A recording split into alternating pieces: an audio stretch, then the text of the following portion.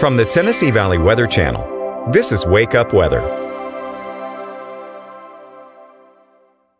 You'll want to grab the rain gear as you step out the door on this Wednesday morning. We are going to see some scattered showers and storms throughout the rest of the morning and early afternoon. So as you're heading out, like I said, grab the rain gear and expect those showers and storms. Maybe some brief gusty winds with these storms, but overall, nothing to be concerned about. Temperatures will stay in the 60s for the morning, eventually getting back into the 70s. For the afternoon once the showers and storms are all out of here, but scattered in nature for the morning into the late morning and even into the early afternoon. Again, maybe a brief gusty wind, but overall not really expecting widespread severe weather by any means. By the time we get to the afternoon, we could start to see maybe a few redeveloping showers, but overall we are starting to dry out for the rest of your Wednesday and even into the first half of Thursday until even more showers and storms enter into our forecast here in the Tennessee Valley. So we do have a little bit of an unsettled weather pattern over the next few days.